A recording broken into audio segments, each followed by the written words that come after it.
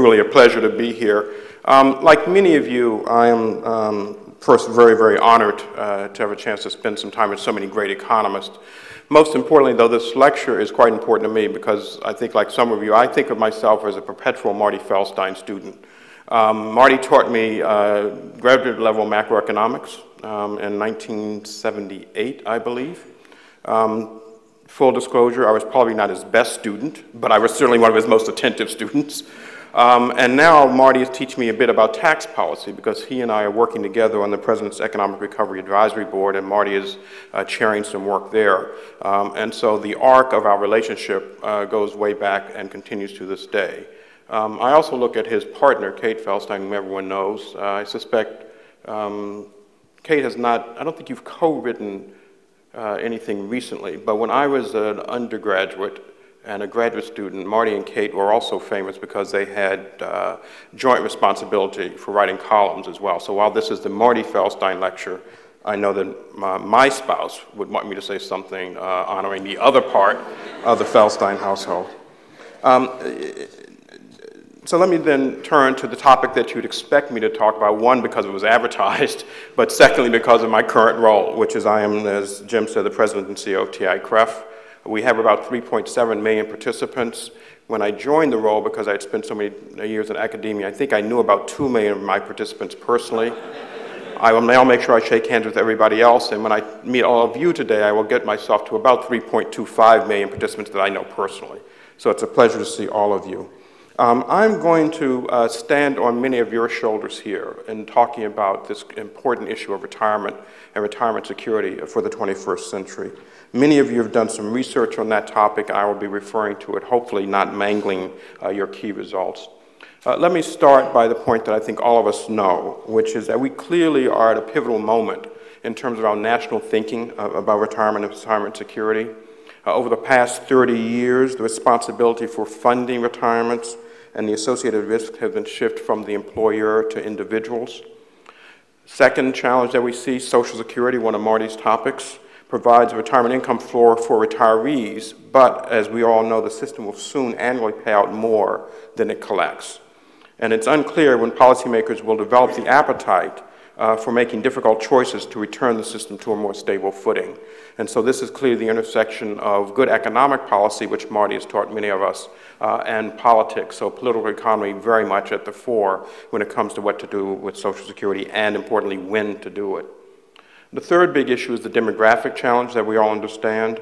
The largest generation in American history has begun to retire. 76 million of us baby boomers will eventually at some point start to move from an accumulation phase into a payout phase. And so that is going to be the third big challenge. And as though all of these things are not complex enough, we are recovering from the deepest recession that we've had in 70 years. And a recession that has left many, if not most people, less confident about their ability to achieve retirement security. And so against all of those things, I think it's really in time to start to rethink the retirement system for the 21st century. And so what I'm going to do in my talk first is, again, set the ground, a little more detail I've done already. I'm going to talk about what I think are some of the core features that would be part of a retirement system for the 21st century, hopefully avoiding going over the NBER line in terms of making policy recommendations, but since I am not an academic economist, you'll forgive me if I move a little bit in that direction. And then I'm going to ask a number of questions that I think you have been asking and leverage off of some of the work that has been done by many people in this room. And then finally, I'm going to highlight 3 or 4 research areas where I think all of you in this room who look at aging, demographics, retirement, Social Security, et cetera, can help those of us in the private sector think through what we think the right answers are. So let me begin with a brief overview of how the contours of the U.S. retirement system have changed over the past few decades, and this is going to be level setting for most of you. The most significant change, obviously, is that defined benefit systems of the previous generation have become increasingly rare. According to the EBRI, the Employee Benefits Research Institute, only 33% of private sector employees have access to a defined benefit plan in 2008. That compares with over 84% 30 years ago, so a dramatic shift in the last generation. In the place of these defined benefit plans, we see a patchwork of individual accounts that is clearly putting greater responsibility and greater risk for retirement income on individual workers. The 401k plans, which as all of you know, or you should know, were originally envisioned as a way for Americans to supplement the pensions made available by the employers, have instead become for many workers their primary means of saving for retirement. And in doing so, the talk about retirement savings has moved from how much you'll have at the end, income in retirement, to the other question, which is asset accumulation. And so the entire dialogue around retirement has actually moved away from retirement and much more towards asset accumulation. Many workers, we think, now devote the bulk of their attention to their quarterly account balances, with little thought as to how their accumulated savings will translate into a steady stream of income when they retire. Throughout the 80s, the 90s, and much of the past decade, an increasing reliance on market gains to fund retirement incomes was largely unquestioned.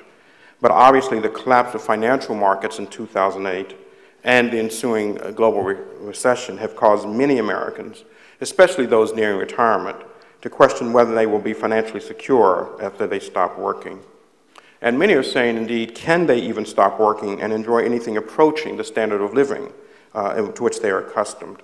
And to be fair, that's a good question because the evidence is mixed. And for many people, the answer seems to be maybe they will not be able to live in retirement anywhere approximating the degree of comfort that they had while working. Jim introduced the fact that I was a partner in McKinsey, so I will now quote some McKinsey research. Last year, McKinsey & Company found that the average American couple will face a savings gap of around $250,000 at the time of retirement, which obviously is a huge amount of money. Importantly, average 401k balances have recovered some of their lost ground in the market recovery that occurred last year and into the first part of this year. But by any measure, and many of you have done these measures, most American workers clearly have not saved enough. So the clear question is, why is it that the 401k framework failed to adequately prepare workers for retirement? And I think there are 5 or 6 shortcomings that one can highlight around the 401k model. First, clearly a lack of participation among many eligible workers. Secondly, there was insufficient employer and employee contributions. The third failure was the failure or the inability of many participants to implement an appropriate asset allocation strategy. Fourth, the failure to preserve assets for retirement. And then fifth, the lack of annuitization of accumulated assets in retirement to produce a lifelong income stream. These shortcomings were largely the result from decisions made by workers, because fundamentally in the 401k context, retirement risk burdens, as I've said before, fall disproportionately, often entirely upon workers who, as many of you have pointed out, are clearly not capable of dealing with the risks. On the other hand, employers have benefited substantially over the past 3 decades by jettisoning the defined benefit pensions. And just taking one look at the auto industry tells you, in fact, that's an industry where their ability to reshape both retirement liabilities and healthcare liabilities for retirees turned out to be critical in allowing the big 3 auto companies to avoid extinction. A new element that has entered all of this is that across the country, state and municipal entities are struggling with large gaps between their promised retirement benefits and current assets. While only 33% of private sector employees have an exposure to or the ability to get into a defined benefit plan, in the public sector, 79% of those employees have a defined benefit plan. Again, that's according to the EBRI. A recent S&P report found that the total unfunded public pension liabilities in the U.S. increased to $457 billion in fiscal year 2008 from $368 billion in 2007. So what has the public sector been doing? To cope with this yawning deficit, public employers are incentivizing their new hires to select defined contribution retirement options rather than the traditional DB options. And so while the decline of defined benefit pensions and the rise of DC systems has clearly removed an element of security for Americans in the private sector, that is also occurring more and more in the public sector as well. And so what we're finding is there's a misalignment that's starting to emerge. However, there are some ways in which the current model actually does suit the current working approach. There are more frequent job changes, including spells of independent work, and for that reason, it makes less sense for Americans to have their retirement savings tied up to a single employer. So clearly, three facts emerge just as level setting. First, defined benefit pensions have proved unworkable for the vast majority of American businesses, and now the tide appears to be shifting in the public sector as well.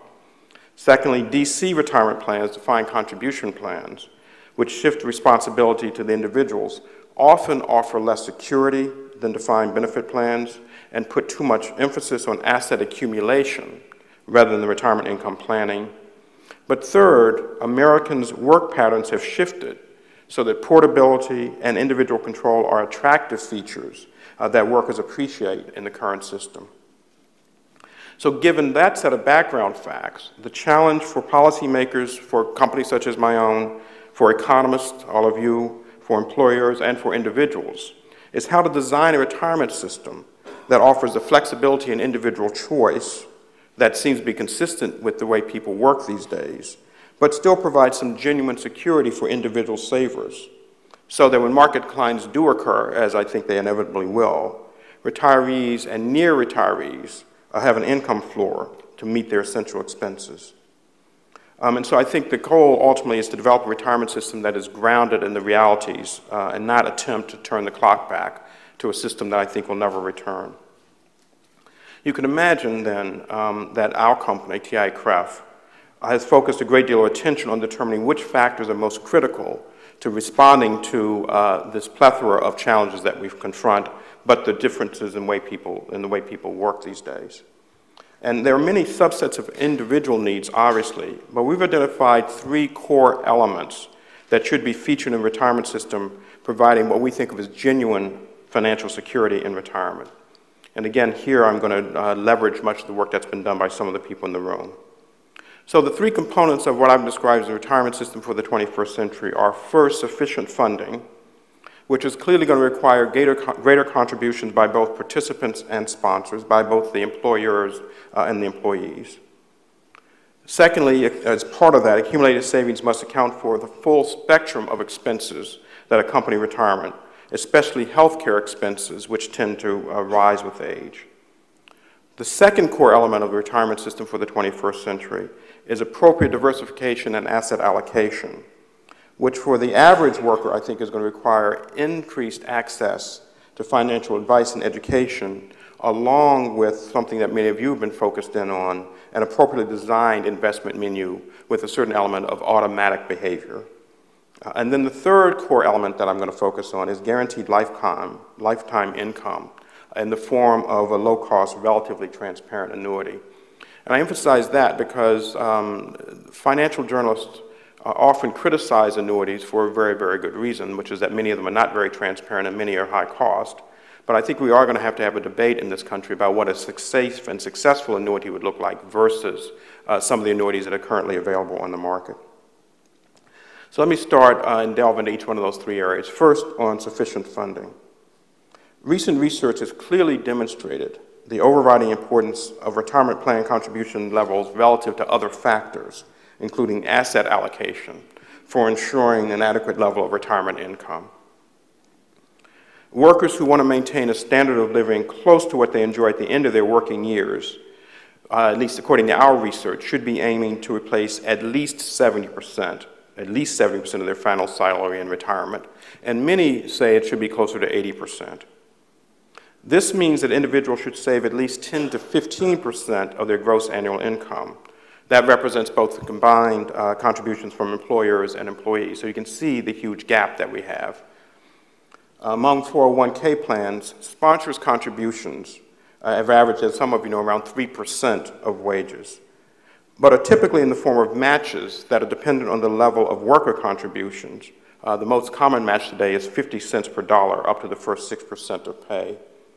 So what we've seen is that among eligible workers who participate, contributions average less than 6% of pay for non-highly compensated workers and around 7% for highly compensated workers. Adding to the challenge of saving enough is that currently half of American workers do not have access to an employer-sponsored plan.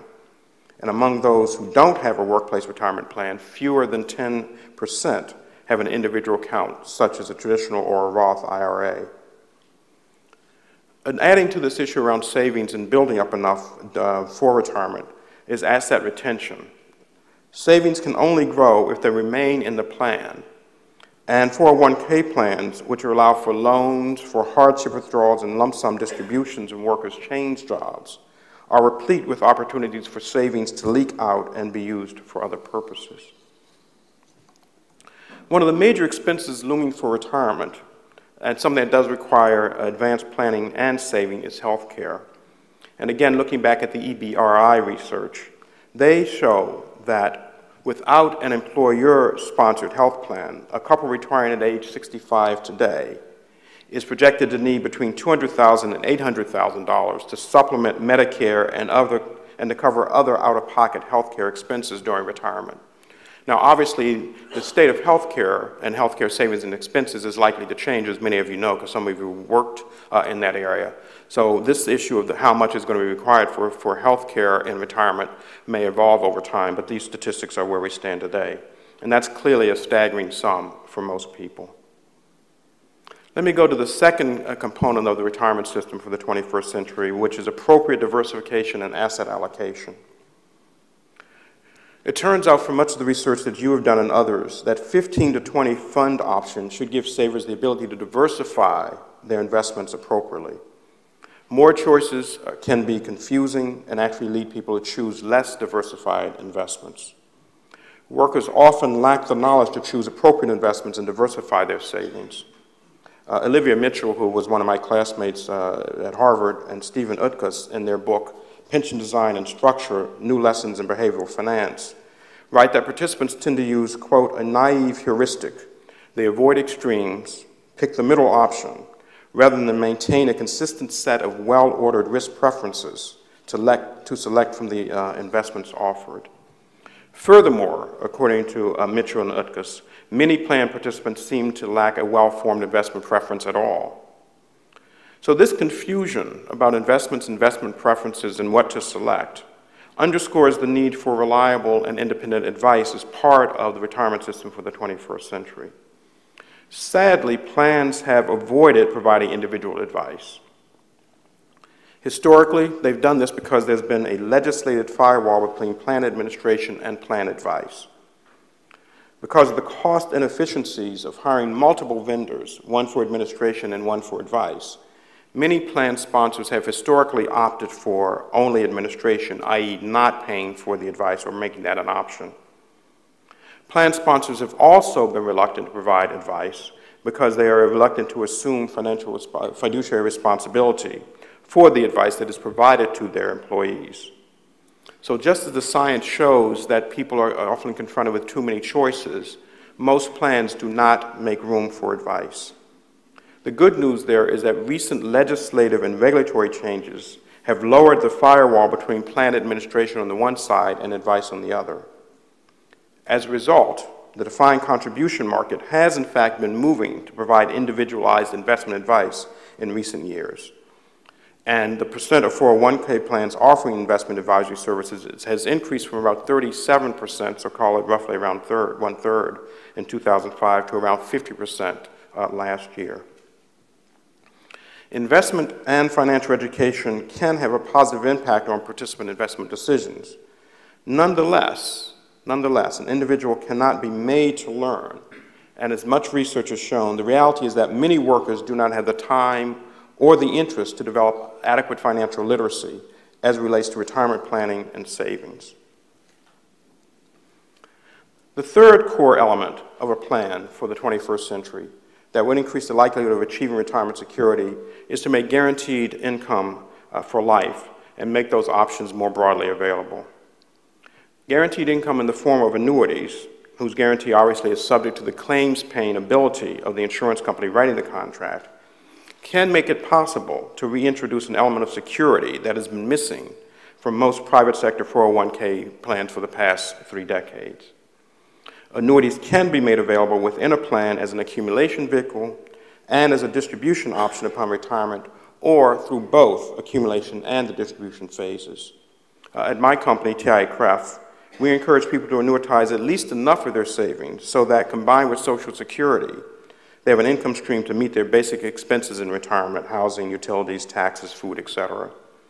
And in addition, we also encourage them to recognize that the value of these annuitized payments should ideally be protected, at least partially, against erosion by inflation, which means in annuity language having both a fixed annuity and also having a variable annuity. So these three core elements, sufficient funding, appropriate asset allocation, and guaranteed income, should be, I believe, at the root of all of our efforts to help Americans save for a secure retirement. And we've seen some anecdotal evidence that when one offers this approach, that has some beneficial effects for both plan sponsors and plan participants. I'm going to cite one example, obviously, again from TIAA-CREF, because I think we're the ones that are most associated with your market. The higher education retirement market is the one that we understand the best.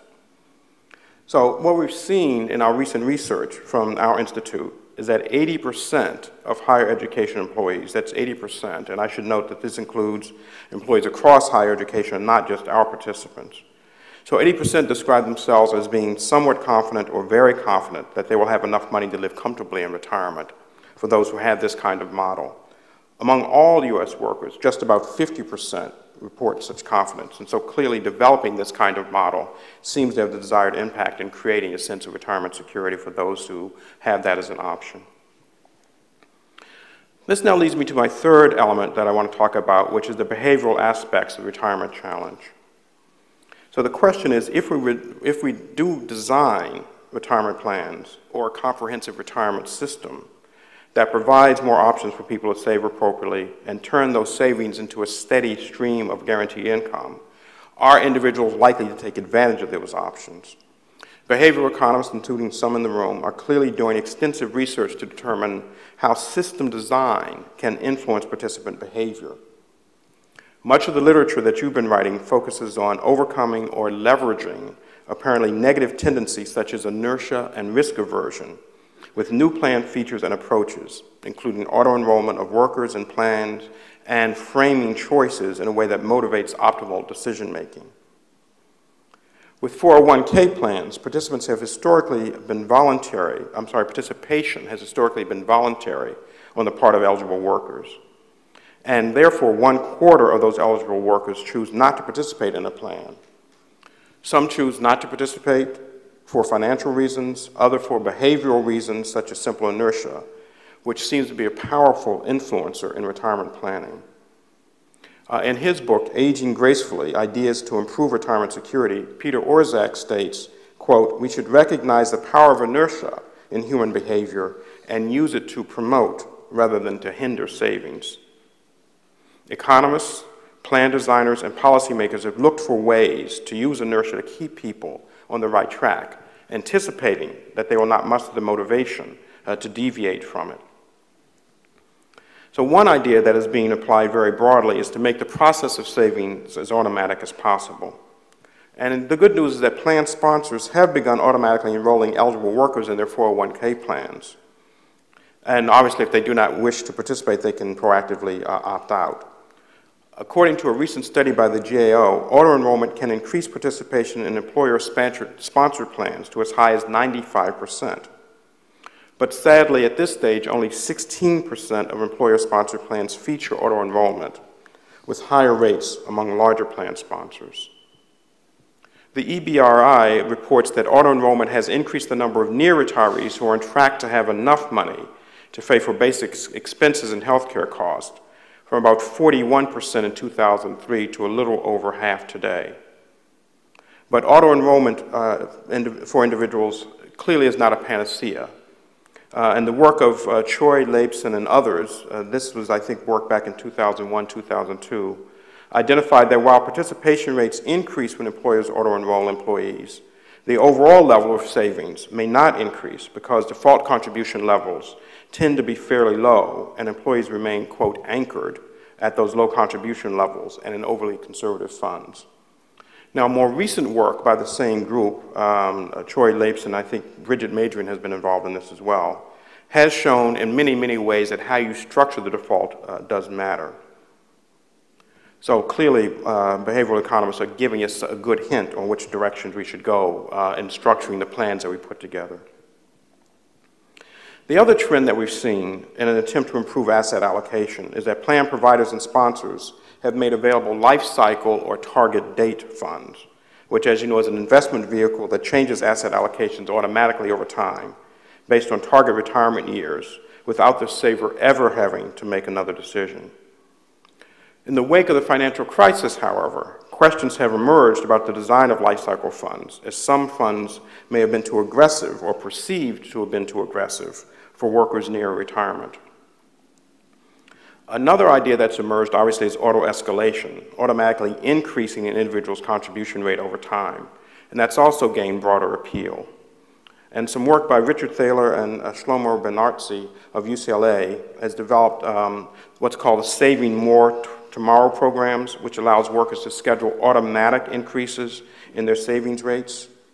And according to their first case study, participants increased their set-aside rate from 3.5% to more than 13%.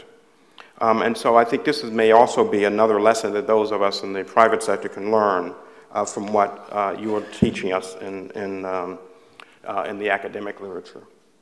So that's one of the lessons that we've learned. Now, the other issue, obviously, is the so-called annuity puzzle.